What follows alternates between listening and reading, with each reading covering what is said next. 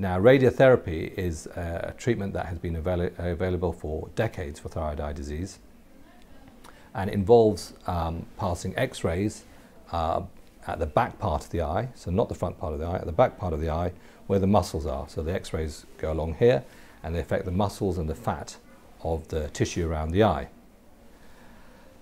It's a local treatment, and it is supposed to, if you like, have local immunosuppressive effects around the eye. So it tries to dampen down the inflammation around the eye. So it's an alternative treatment, or an additional treatment usually, to steroids, because you can't use steroids for a very long time. You want another form of treatment, and radiotherapy is useful there to act as an alternative for steroids. The radiation works by destroying the lymphocytes and the inflammatory immunological cells that are perpetuating this condition. And interestingly, it seems to do this in contrast to steroids in a way that is durable. So after some of the immunosuppressants, the inflammatory cells seem to come back in and regenerate the condition. Interestingly, and for reasons we don't understand, radiotherapy seems to have a more durable effect. So once we refer a patient for radiotherapy, they go to a radiotherapy unit, which is usually part of an oncology service. And here at Moorfields, that's largely done at Royal Barts Hospital, although we also do it at the Marsden. So they'd go for initial consultation with the consultant there, who will decide whether it's appropriate to give radiotherapy. When my colleagues at Moorfields Eye Hospital decide that radiotherapy would be appropriate for a patient with thyroid eye disease, I see the patients in my outpatients here, and I counsel them of the need and why radiation would be useful for this condition. Often they're surprised because they associate radiotherapy with malignant or cancerous conditions, and I reassure them that the dose we use is much lower than under cancerous circumstances, and that it is directed behind the eye at the eye muscles and the orbital fat, where the condition is festering.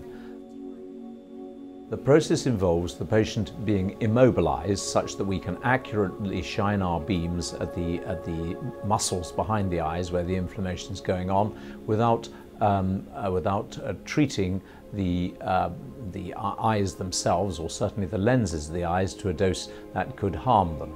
The patient has what we call a head shell, which grips the head and holds the head steady. It has eye holes and mouth holes, so it is not claustrophobic, but it steadies the head so that we can accurately direct our beams at the areas that we need to treat without a chance of us putting the beam in the wrong place. Once the mask has been made, then the patient is scanned in the mask such that we can see the structures that we have to treat and those structures that we have to miss.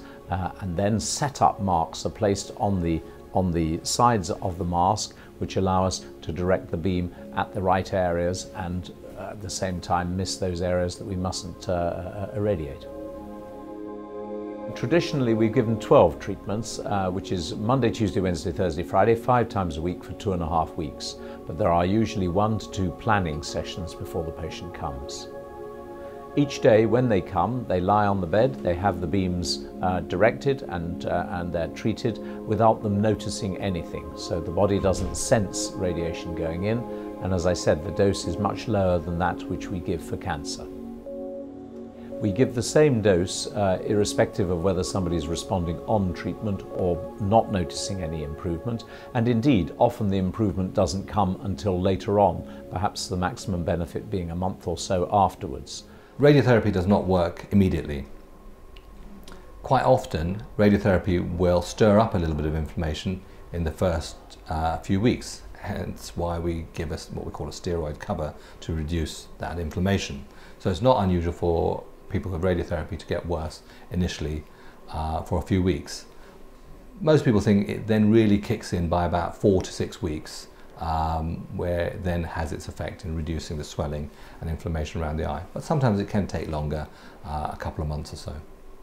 However, we don't tailor our dose for the patient. We have a dose that we think is the right dose, and by experience we've come to that conclusion, and that dose prescription is given to all our thyroid eye disease patients.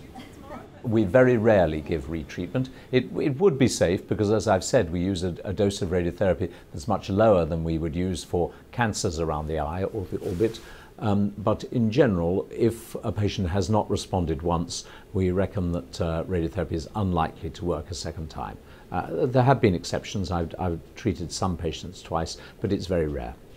So the type of patients that you wouldn't give radiotherapy to are certainly diabetic patients, because it can make their eye disease worse. You'd also think again about giving radiotherapy to young patients, and children generally you wouldn't give radiotherapy to, and young adults you'd weigh it up, and sometimes we do give it to young adults, but we think about it very carefully, and all our treatments are discussed with patients, and patients need to be on board about that. And what risks are involved in the use of radiation therapy for thyroid eye disease?